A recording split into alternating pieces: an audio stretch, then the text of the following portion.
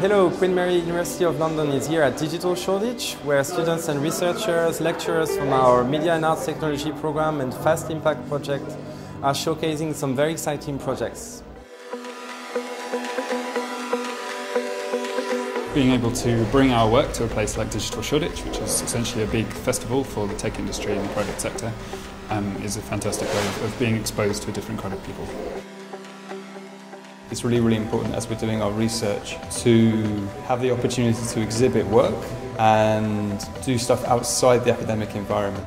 It opens the research up to a whole different set of people, gets you exposure as an artist. It just gives more opportunity for that work to grow in new directions which aren't contained within academia. I'm here at Digital Shoreditch to show ClearSpot, which is this installation, which is an interactive air pollution display using sound built into this window.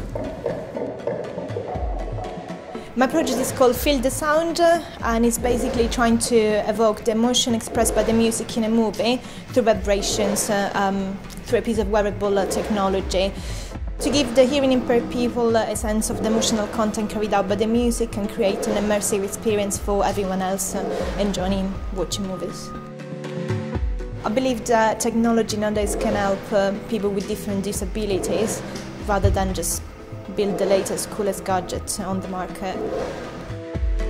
The Distant Heart necklace is a computational piece of jewellery that was created to connect people in long-distance relationships. Women would wear it, and the men, in most cases, measure their heart rate throughout the day whenever they felt like sharing their heartbeat with their loved one. And they would tweet that heart rate. The necklace then would begin to pulsate slightly.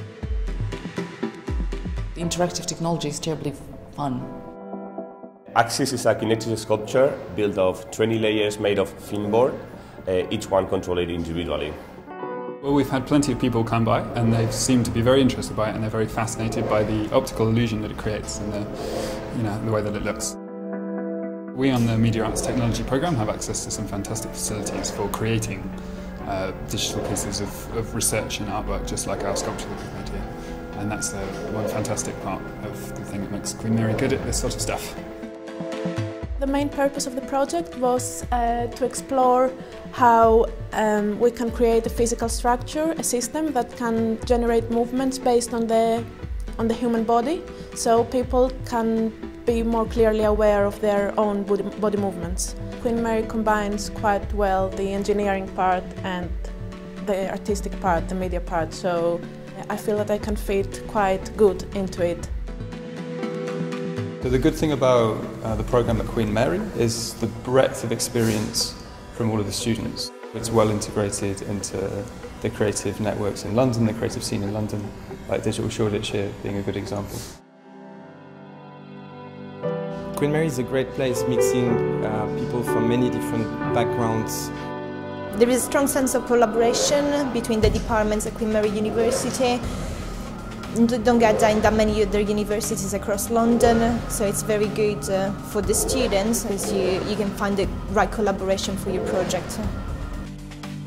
So bringing our research here at Digital Shoreditch is a great way to see how people can engage with the kind of novel system we are developing at Queen Mary, and we get a lot of feedback from people, and we can see whether we are going in the right direction or not, and how we can change things. So for us, it's about disseminating what we're doing and creating impact as well.